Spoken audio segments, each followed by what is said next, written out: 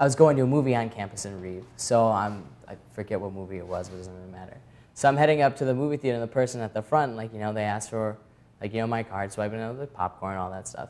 And then they stopped and was like, hey, just 1 second. I just want to let you know that your video blogs are the reason why I came to University of Oshkosh.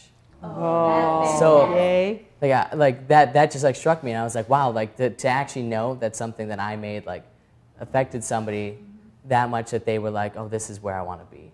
And that was just amazing, and I don't think I'll ever forget that. The second was just kind of more like when I felt most in my element, I guess.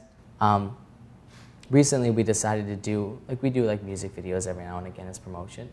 And ever since I started working there, I'd always say, you know, like, hey, you know, like I can write music, maybe someday we'll do an original song. You're like, oh yeah, okay, we'll do that someday. So we finally did it this last semester. So I finally got to be able to work with fantastic student artists and just be able to write the song and be able to put it all together.